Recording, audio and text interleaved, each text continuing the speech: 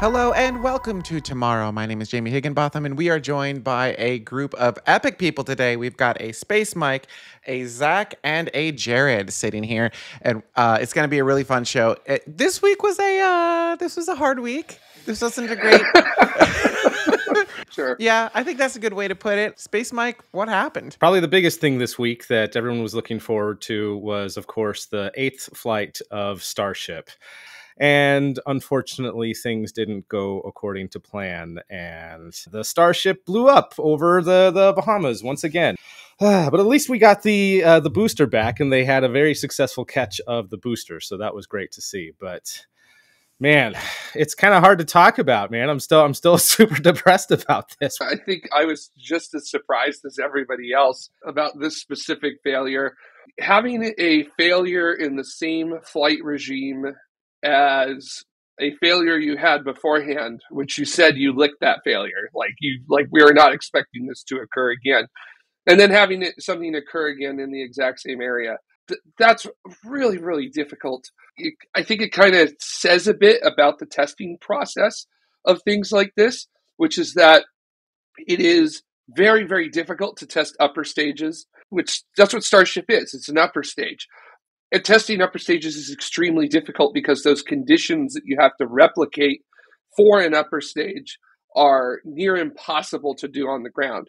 So they did that what was it, a 60-second static fire with Starship in order to figure out the issue that they were having with it. You sort of end up wondering about that simply because you're not actually in that flight environment that it's in. You're on the ground, and there's a lot of different things that happen on the ground. There's a lot of different things with tanking, a lot of different things with the forces, on the structure of the vehicle, the lack of acceleration on the vehicle, and other things like that. So it's a lot to cover. And I'm looking forward to when we hear more details from this. I know we have the initial reports, but I'm just looking forward to the official details as to what happens once we're allowed to figure that out. So yeah, disappointing and very un-SpaceX-like to have two failures in a row in the same part of flight.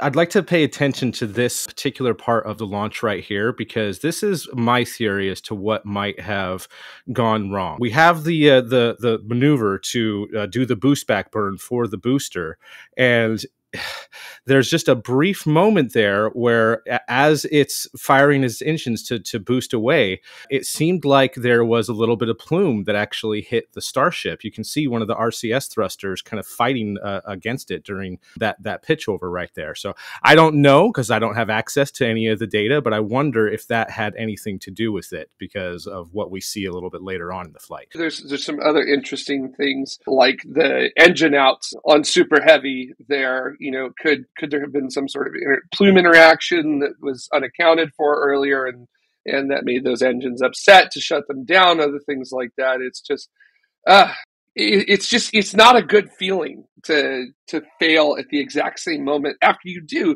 a huge amount of work in order to prevent yourself from having that mistake there. Zach, what did you think about this? I think one thing I find it's kind of a funny place to be is we're watching Super Heavy be caught, and that's just normal now. They've only done it 3 times, but the last 2 times, I specifically in Flight 7, they caught the booster, and then the thing with the ship happened.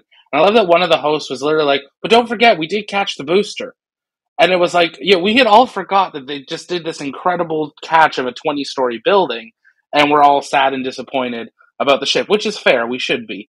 And quick, here's the moment right here where the engines went out, and you can see a little bit of things that are not supposed to be there on the right-hand side before it starts tumbling around. Yeah. Well, and then I like the graphic. The graphic at the bottom is great. That it's trying to keep up. We all knew the second we saw not even like a 1-degree turn, we're like, uh-oh. I am really glad, though, that we were able to continue getting this footage, even if just for a couple more seconds, so that we could actually see this tumble. I mean, it's not the result that we want. It's certainly unfortunate, but, you know, I still am blown away by the amount of beautiful footage. And obviously we were getting cutouts and everything like that. But I think that's just another testament to Starlink. I mean, think about this thing spinning uncontrolled, and it's still maintaining a signal strong enough to satellites to send that type of video signal down. It's insane. Yeah, and what's really great about that, those videos are definitely lasting a lot longer than the previous flight's video did. So to me, that tells me they've got better bandwidth and that they're getting actual telemetry from the vehicle. I would imagine for Flight 8, for this one, they have more data post anomaly than they do from Flight 7. I would imagine someone somewhere at Starbase has got a hard drive full of information.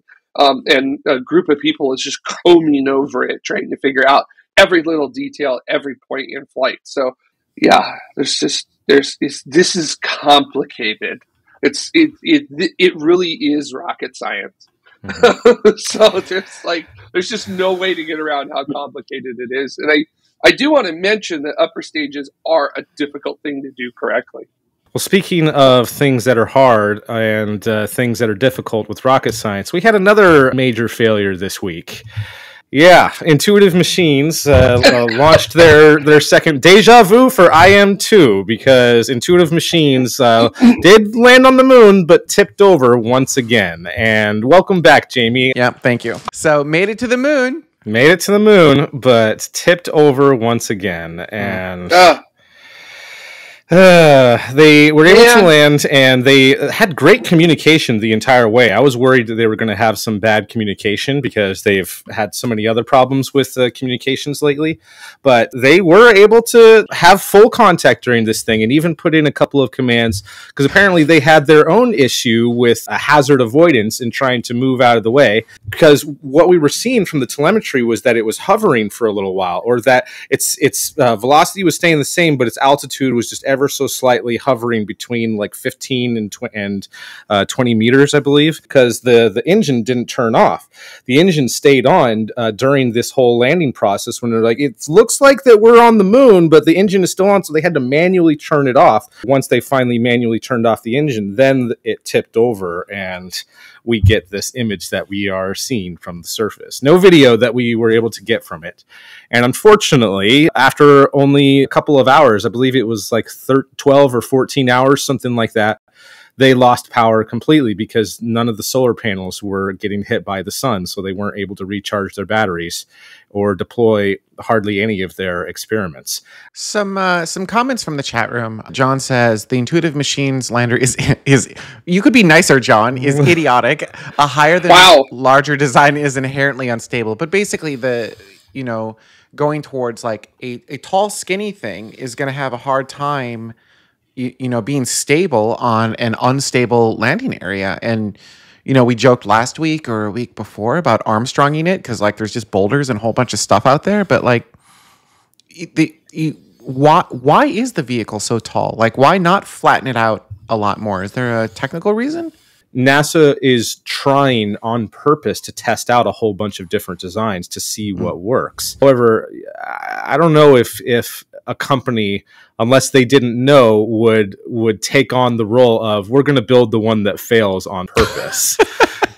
So I have a hard time believing that that's where they were trying to go with this. I have a fleeting suspicion that it is the fact that the Intuitive Machines, the Nova C class lander that they're using here, is actually methalox. So, right? So it's liquid oxygen, liquid methane that they're using for that, right? Isn't that wild? Like I didn't even Why would you do methalox on the moon? Like, methalox on Mars makes total sense. Hydrolox on the moon makes total sense. Hydrolox on Mars makes a lot less sense, and methalox on the moon makes a lot less sense. So why methalox? All the cool kids are doing methalox nowadays. Yeah, just from an engineering standpoint, make that make sense. Like, there's got to be, I'm sure there's an engineering reason behind it. But, again, methane on Mars, hydrogen on the moon. People say hydrogen for the moon because you can create more with the lunar ice there. But even then, I still hesitate because I'm like, boil off. I'd rather have a hypergolic that I can store and be able to use every last drop of it. It all depends on what you want to do, right? If you're just going down to the moon and you're going to stay there, totally, right? Just bring hypergols, be done with it, right? But if you want to develop a vehicle that can go down, refuel, and then come back up, and then you can a reusable vehicle, hypergalls are not going to. You're not making hypergalls on the moon, right? So that's where if we wanted to do some testing on the moon, okay, I can understand where we want to test with like a Hydrolox engine if you wanted to figure out like, can we make this work, right? You got to do it in stages, right? You're not going to bring your Hydrolox engine to the moon and then also refuel it on the same go. You're going to be like, okay, does it even work first, right? And then it's like, now how do I figure out how to refuel this thing? But Methalox, like, it doesn't fit in any of the boxes, right? Like, I can't. It's not like, okay, this is reusable. It's not like, oh, hey, this is stable. It's like just use hypergalls. Man of Sand says Intuitive Machines website says Methalox offers super mass to propellant ratio. Just so does Hydrolox. Like, even better with Hydrolox, right? I feel like there's a bigger plan there. If you're using a Methalox engine, there has to be a bigger reason why you chose Methalox. Not the core issue, right? Like, it fell over. That's the core issue. That's the core twice. And how can I argue with that right there, right? Like, man. Too many landers is a nice problem to have. What a great time to be alive right now. Like, all of these different super heavy lift launchers, all of these missions going back to the moon, all of this testing, and YOLO, let's see what happens, right? Like, let's make this thing go, right? It's the era of paper rockets and paper exploration is over, right? We've gotten past that. We realize that if you just do it on paper, you don't ever go anywhere, right? And so now it's, hey, let's try it and find out. And our appetite for failure is certainly not huge, but it's much larger than it was before. Yeah, we're finally into what I like to call a hardware-rich exploration era, where we're finally like actually doing things as opposed to talking about them.